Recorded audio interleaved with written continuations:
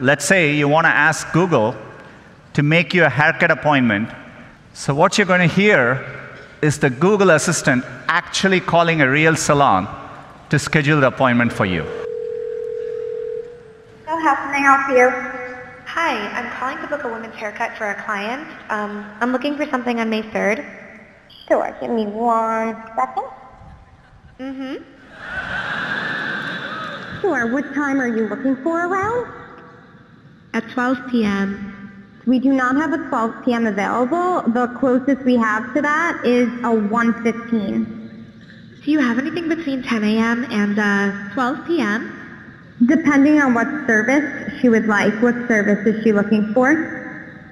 Just a woman's haircut for now. Okay, we have a 10 o'clock.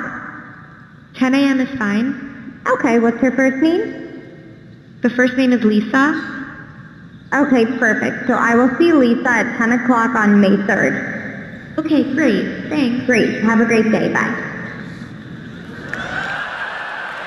That was a real call you just heard. The amazing thing is the assistant can actually understand the nuances of conversation. We've been working on this technology for many years. It's called Google Duplex.